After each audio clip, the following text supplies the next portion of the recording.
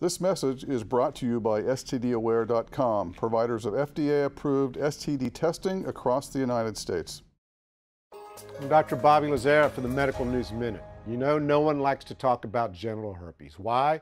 Because if you do, someone might think you have it. But you know, it's one of the most commonly sexually transmitted diseases. How common? 1 out of 6 people have the Herpes Simplex Virus 2, the virus that causes genital herpes.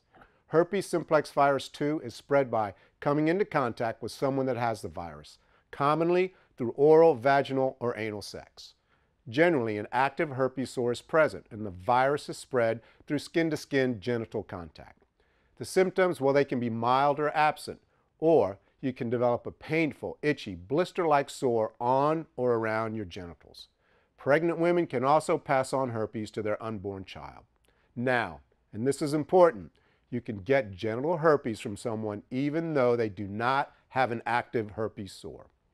Now, herpes, well, it can't be cured, but it can be managed with medication to reduce outbreaks and increase the healing time. So if you are concerned you may have been exposed to genital herpes or have noticed a sore in or around your genitals, or you're pregnant, you should get tested and see your healthcare provider. So get tested, get treated, and do your best to stop the spread of genital herpes. I'm Dr. Bobby Lazzara for the Medical News Minute.